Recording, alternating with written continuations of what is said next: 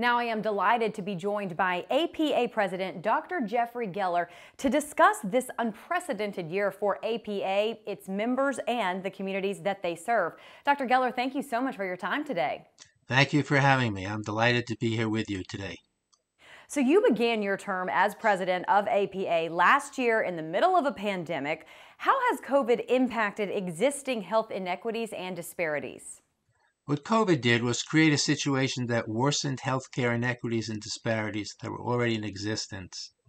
Racial and ethnic populations that were already lacking access to quality healthcare and might have had higher rates of illness were then faced with this pandemic. What also happened was the demand for psychiatric treatment, as well as the presence of anxiety and depression throughout the population, went through the roof, and mental health is not immune to disparities in care. And we know that you have created the APA Presidential Taskforce on Assessment of Psychiatric Bed Needs in the United States. Can you talk a little bit about what that task force is supposed to be doing? I convened this task force because we really don't have a grasp on how much care is available in this country for people with severe mental illness and substance use disorders. I wanted the task force to develop a model that would help states and localities determine the on-the-ground capacity to treat people with serious mental illness and substance use disorders. How accurate number of beds is determined in a community when the beds that exist are scattered throughout a fragmented system?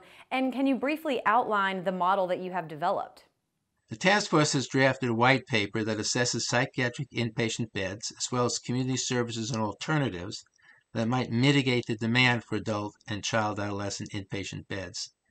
They also developed two models that reflect the complexities of the adult and the child-adolescent system. To give you a sense of the work we did, we had 7 subgroups that took on the historic and contemporary use of psychiatric service beds, the definition of a psychiatric bed, the financing of psychiatric beds, the ideal service system, population variables, children and adolescents, and the creation of the model. So how much progress would you say has already been made by the task force, and what are the next steps?